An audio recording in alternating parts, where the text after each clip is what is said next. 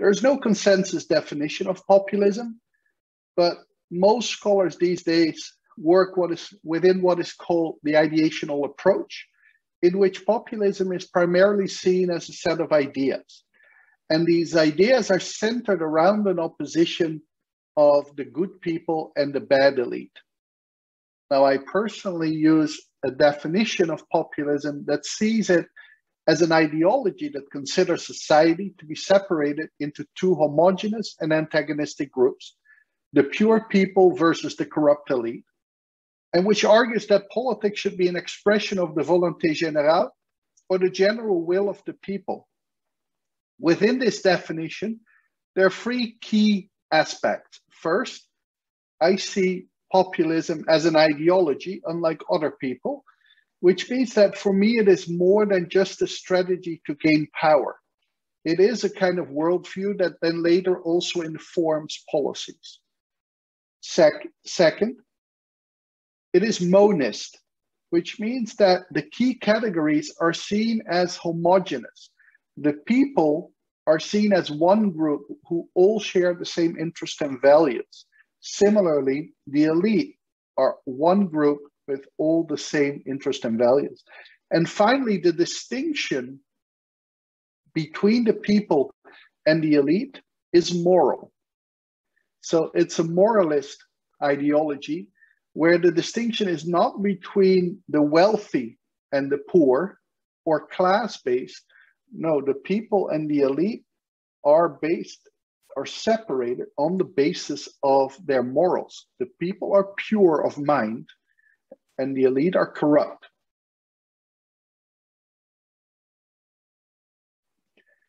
At the heart, populism is explained by the inherent tension within liberal democracy. Liberal democracy is the system that we have, and generally we will call that democracy. But democracy in the simplest form is a combination of popular sovereignty and majority rule. The system that we actually have is liberal democracy, where popular sovereignty and majority rule are combined with other aspects, such as minority rights, rule of law, and separation of powers. Now, there is an inherent tension between majority rule and minority rights. Sometimes a majority wants to do things, but that infringes upon the rights of the minority. Think, for example, about the banning of mosques or of veils. In some countries, a majority of the country wants to do that, but within our system, we don't allow that, at least not the banning of mosques, because it's religious freedom, and that right protects even religious minorities. Now, in today's political context, you could see populism as an illiberal democratic response to undemocratic liberalism. And let me explain that. So populism is an illiberal democratic form. It is democratic in the sense that it does support popular sovereignty and majority rule, but it's illiberal because it doesn't believe in minority rights, rule of law, separation of power. It responds to undemocratic liberalism, which is on the one hand, simply stated, the neoliberal system of economics, as well as of, by and large, government, in which power has moved away from the electoral arena into unelected areas like central banks and all kinds of committees. On top of that, we have an increasing constitutionalization or legalization of a lot of issues. So take issues like the death penalty, which has also been taken out of the electoral arena and are now simply considered illegal because we have signed international treaties. And so over the last several decades, we have moved a lot of our decisions away from the electoral arena into either the courts or expert committees and institutions, which has undermined, in a sense, the power of the people, the power of the majority. And so this is very simply stated what's at the core of populism per se.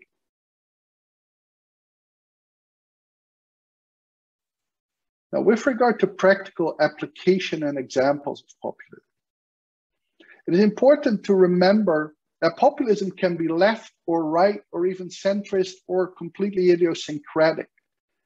Populism is what we call a thin-centered ideology, which means that it is an ideology, but it speaks to only a small part of the broader political agenda. Very simply stated, populism does not tell you exactly what economic system to have, for example, how much redistribution, things like that. Consequently, in most cases, populism comes together with another ideology, what we call the host ideology, which can be socialism on the left and often is nationalism on the right. Now, if you think about some left-wing populist parties, you can think about Syriza in Greece, PSUV in Venezuela, or the Occupy movement. If you think about the right, you can think about Marine Le Pen, Bolsonaro, Trump. What type of policies do populists generally implement? They try to strengthen the executive, in many cases the president, but sometimes also the government. And they undermine the independence and power of the judiciary and the media. And some of the best examples of this can be seen in Venezuela and Hungary today.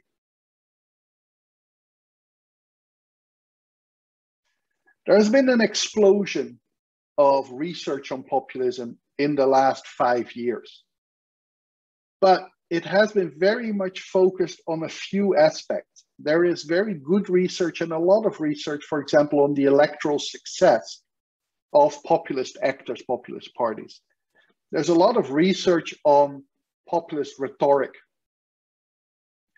However, we still do not know too much about the consequences of populism on the political system and on society. For example, most populist actors will attack the legitimacy of the system and of the pro-system parties, of the media, of the judiciary. While they do this in opposition, this might not have policy effects, but it could undermine the trust of the majority of society in those key institutions. We do not know that yet. Also, we don't exactly know yet what the specific effect of populism is vis-a-vis the host ideology. So take, for example, right-wing populist parties, which often combine nationalism with populism. Now, are these parties mostly supported because they're anti-immigrant, or are they mostly supported because they're anti-elite? Or do people at the individual level actually not distinguish between the two? I think these are things that we should study more.